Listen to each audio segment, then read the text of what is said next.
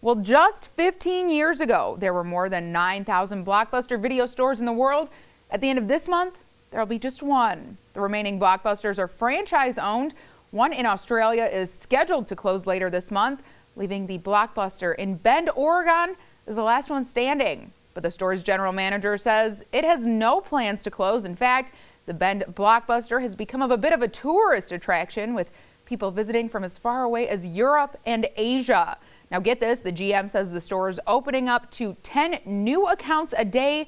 The company filed for bankruptcy in 2010 and closed all corporate-owned stores 4 years later as its popularity dwindled due to the rise in online streaming. And you know, Blockbuster, it just takes me back. I remember going there for a Friday night with your friends. Oh, and Blockbuster was always a little too pricey for us. We always stuck to Marshall's Movie World. Marshall's Movie World, okay, or the library. That was always a good one. The library, that was always a free option. Yeah, exactly. Nostalgia. So. Yep.